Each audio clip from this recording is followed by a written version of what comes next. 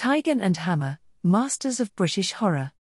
Hello, film enthusiasts. Welcome back to our channel. This is Chloe from Movies on Disc. Today, we're diving into the captivating world of Tigon British Film Productions, a legendary film studio that left an indelible mark on British cinema. From horror to drama, Tigon's movies have always pushed the boundaries of storytelling. Our story begins with Hammer Films, a studio that became synonymous with Gothic horror. Founded in 1934, Hammer initially produced a wide range of films, but it was in the late 1950s that they redefined British horror. Hammer's The Curse of Frankenstein, 1957, starring Peter Cushing as Baron Victor Frankenstein and Christopher Lee as the Creature, marked a turning point in cinematic horror. Following The Curse of Frankenstein, Hammer unleashed a series of Gothic horror classics, including Dracula, 1958, where Christopher Lee brought the iconic vampire count to life. Hammer's ability to reinvigorate classic monsters like Dracula, Frankenstein, and the Mummy captivated audiences worldwide. Meanwhile, in 1959, another British studio emerged onto the horror scene, Tigon British Film Productions. Founded by Tony Tenser, Tigon was seen as a competitor to Hammer.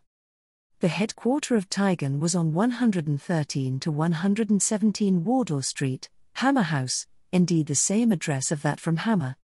Tigon and Hammer Film Productions are often mentioned in the same breath. They both contributed significantly to the British horror genre. In fact, Tigon casted Christopher Lee and Peter Cushing in their pictures.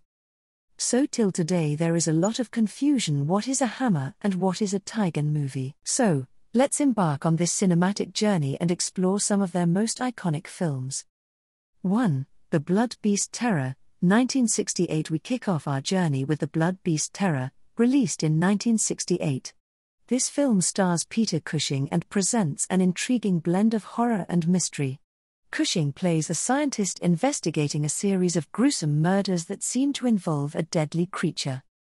2. Witchfinder General, 1968. Next up, we have Witchfinder General, also released in 1968. This iconic film stars the legendary Vincent Price as Matthew Hopkins, a ruthless witch hunter during the English Civil War. 3. Curse of the Crimson Altar, 1968. In the same year, Tigon released Curse of the Crimson Altar, a horror mystery featuring Boris Karloff and Christopher Lee. This film is a delightful blend of occult horror and atmospheric storytelling. 4. The Haunted House of Horror, 1969. Moving on to 1969, we encounter The Haunted House of Horror. This film stands out as a psychological thriller and murder mystery set in a spooky mansion where a group of friends finds themselves trapped. 5. The Creeping Flesh, 1973. Our journey concludes with The Creeping Flesh, released in 1973. This film features Peter Cushing and Christopher Lee once again, exploring themes of science gone awry and ancient evils. However, as the 70s dawned, both studios faced financial difficulties and a changing cinematic landscape. Today, the legacies of Tigon British Film Productions and Hammer Films continue to haunt the world of cinema. Hammer has been resurrected in recent years with new adaptations, while Tigon's films remain timeless classics.